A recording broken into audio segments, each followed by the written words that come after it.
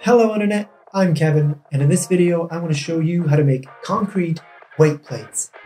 The gyms are shutting down again, but that doesn't mean the gains train has to stop. Today I'm going to show you how to make concrete weight plates so you can work out at home. We're going to break the video down into 5 sections. 1. Plate mold. 2.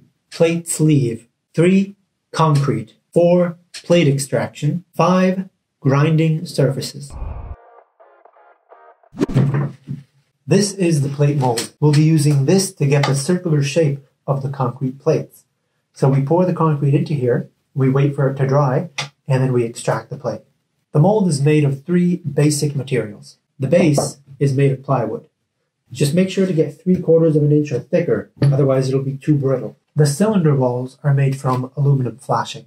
Aluminum flashing is typically packaged in a long, wide roll, so you'll have to cut it down to size.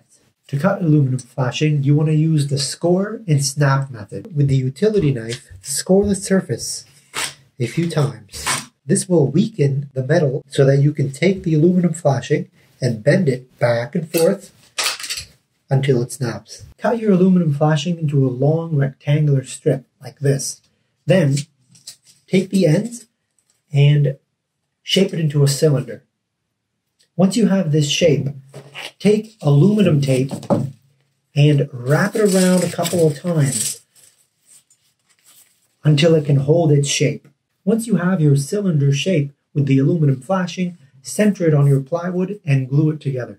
To attach the aluminum to the plywood, use construction glue. You'll notice that the mold has 2 air holes, which make removing the plate from the mold a lot easier.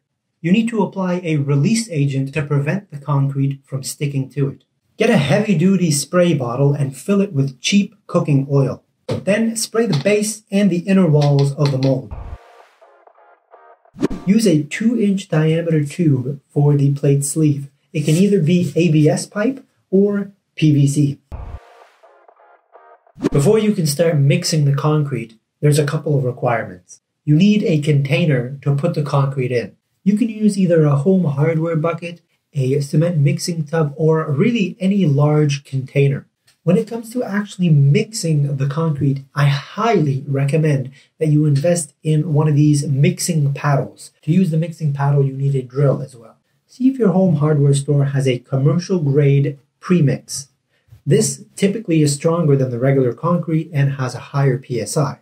We use fiber strand reinforcement for the concrete, which hold it together. Let's start mixing. Always add water first. Then place the fibers into the water and mix it in. Slowly add little bits of concrete and make sure to mix it really well every time. For water to cement ratio, follow the instructions on your concrete bag. Once you have the concrete mixed, pour it into the mold. If the concrete isn't pouring out easily, try to add a little bit more water. If it's too watery, add a little bit more concrete. You want the concrete to easily flow out of the bucket. Once you've set aside your plates, either on a shelf or a table, shake them a little bit to get rid of the trapped air bubbles inside of the concrete. Or if you have a reciprocal saw, you can just lay that down against the mold and vibrate the mold. Make sure to leave the concrete in the mold for at least 12 hours for it to harden enough, but don't leave it in longer than 24 hours because then it'll be too hard and it'll be really difficult to separate it from the mold.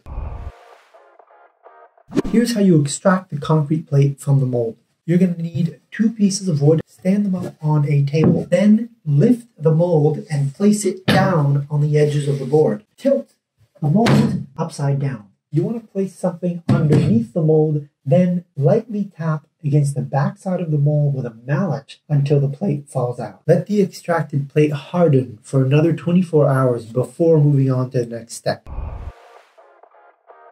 Before we can grind the surfaces, we need a couple of tools. Angle grinder, a diamond grinding wheel attachment, dust shroud, a vacuum. Now I'll be the first to admit that if you don't have these tools, they can be quite a steep investment. Which is why this final step isn't actually mandatory. You're going to need 1.5-inch ABS pipe like this.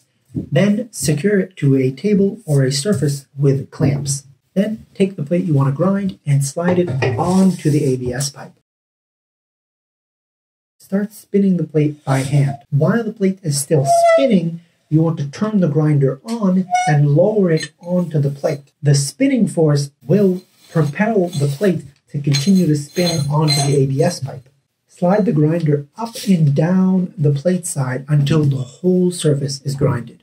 Then tilt your angle grinder and continue to do the same thing for the edges. You can start from the top of the pile, taking your angle grinder and slowly going all the way around until you have a smooth surface. Hey folks, I'm Kevin, and I created a local business manufacturing and selling these concrete weight plates from my backyard. If you're looking for a step-by-step instruction manual with pictures for everything covered in this video, head on over to my website and get my ebook. You'll find exact mold measurements for 5 plate sizes, as well as the tools and materials required for every section.